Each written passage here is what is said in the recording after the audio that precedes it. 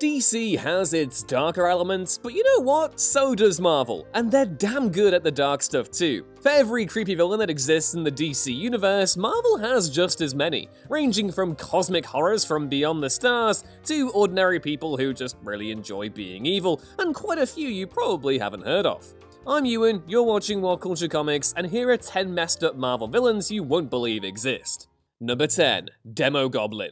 When it comes to Spider-Man and villains of the Goblin variety, old Webhead has it up to his ears. There's the original Green Goblin, the alter ego of Norman Osborn, the second Green Goblin, who is Spidey's best friend, Harry Osborn, goodness knows how many Hobgoblins, a lot, and then this guy, the Demogoblin, who chances are most Spidey fans aren't even aware exists. The Demogoblin was introduced in 1992's Web of Spider-Man number 86 and was a demon who inhabited the body of the previous Hobgoblin, Jason Masondale. He bears all the hallmarks of a 90s era Marvel villain both in look and in backstory, and while he probably sounds like a bit of a Spawn reject, there is something undeniably freaky about a goblin with a supernatural dimension. Demogoblin differed from the other goblins skills-wise too. He had demonic powers, a magical glider, and all other sorts of supernatural abilities. Plus, he looked creepy, as 90s as his design may have been. Number 9. Styx, with an X. So, there are actually two characters called Styx in the Marvel Universe, one who was a homeless person called Jacob Eichhorn who gets turned into a living cancer whose only source of pleasure is killing other beings, and the other being a personality of Legion, aka David Haller. Both fit the bill here though, because they both boast genuinely creepy designs and have committed equally awful acts in the years since their respective debuts. Eichhorn's Styx, pictured here, became a terrifying mercenary following a pharmaceutical trial gone wrong. Whereas the drug was intended to cure cancer, it ends up creating a monster whose touch renders all organic matter withered and dead within minutes. He's all kinds of messed up, even if he himself was a victim too. Then there's Legion Styx. One of David's many personalities, Styx separated from Legion's physical form in the wake of Fortress X, and boasts a design that quite honestly could have been right at home in the pages of Vertigo's Sandman comics. Styx looks desiccated, has razor-sharp claws, and can absorb the souls of his enemies. Throw all of that on top of Legion's base powers, and you're left with one of the X-Men's most terrifying, albeit temporary, adversaries. Number 8. Madcap. Although originally a Captain America villain, Madcap is today most synonymous with Marvel's Deadpool. The character was created after being subjected to an experimental formula developed by AIM, which meant Madcap was impervious to any and all harm, something he really struggled to reconcile with, as the original accident that led to him developing said powers also resulted in the deaths of his immediate family. Madcap understandably went a bit loopy afterwards, deciding to torment the citizens of New York and putting many in harm's way. After years spent appearing on and off in various comics, he re-emerged during the events of Secret Invasion and tried to drive Wade Wilson insane, or more insane, it's difficult to tell. Madcap then gets absorbed into Wade's own consciousness after they regenerate together, before getting split apart at a later date. But what's so unsettling about Madcap? His bloodlust for innocence isn't exactly exceptional as far as comics are concerned after all, and Deadpool's not exactly a moral bastion either, but it's how he returns after one encounter that makes him truly creepy. After disintegrating himself with a Shatari weapon, Madcap regenerates inside the body of Deadpool's ally Bob, emerging as a talking tumor who could control its host. It's a pretty gnarly visual, and one fans probably don't want reminding of, so sorry about that. Number 7. Mad Jim Jaspers. There are lots of things that make Jim Jaspers a terrifying force. His creepy mustache, his anti-mutant agenda, the fact he was a UK Prime Minister in the Marvel Universe, all of them go some way in intimating the sheer cosmic horror on display with the character, who boasts reality-warping powers and has faced off with the likes of Captain Britain and the mutants of the X-Men and Excalibur on numerous occasions. Although Mad Jim might not have the star power of Thanos or Mephisto, he is widely considered to be amongst the most powerful figures in the entire Marvel mythos, rivaling some of the most famous cosmic characters in terms of his ability. He was able to take over the entire United Kingdom, although okay, I guess that maybe isn't one of the most difficult things a supervillain could actually do, and his powers actually stretch between entire realities, with Jaspers even capable of tearing a given reality apart should he indulge too heavily. Number 6. Dark Beast. X-Men fans will be the first to tell you how even the main good Earth-616 Beast has regressed into a bit of an ass over the last few decades, so you can imagine just how much of a rotten piece of work Dark Beast is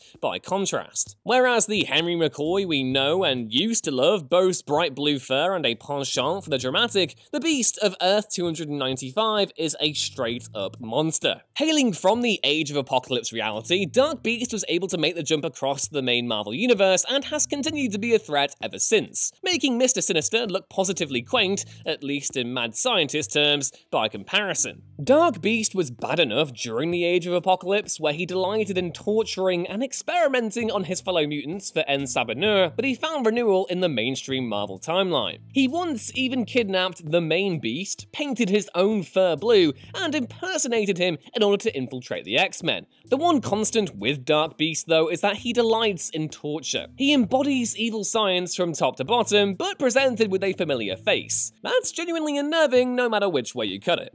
Number 5. Barracuda. If there was an award for hero with the most twisted adversaries in the Marvel Universe, Punisher would probably take the cake. Frank Castle's comics are among the darkest in Marvel's library, and given the heavy subject matter of much of them, it was always going to be the case he'd end up going toe-to-toe with the worst the Marvel Universe has to offer. There are the usual suspects, of course, like Jigsaw and William Rawlins, but among the worst of the worst is Barracuda, a former soldier turned mercenary turned gangster who Castle knew back during his army days in Vietnam. Another character to make their big breakout during Garth Ennis's revered run on Punisher Max, Barracuda immediately distinguished himself from Castle's other foes by illustrating just how much he reveled in inflicting pain and misery on his victims. He was also a product of the American military, later becoming a CIA asset and helping set up a number of brutal regimes in South America, massacring civilians in the process. After his army days, Barracuda became a feared crime boss known for his extreme antics, like snorting coke off his victims' corpses. No, seriously. He later murdered one of Castle's old SAS buddies along with his family, taking their rivalry from just strictly Punisher business to something altogether more brutal and personal. Number 4. Bushwhacker.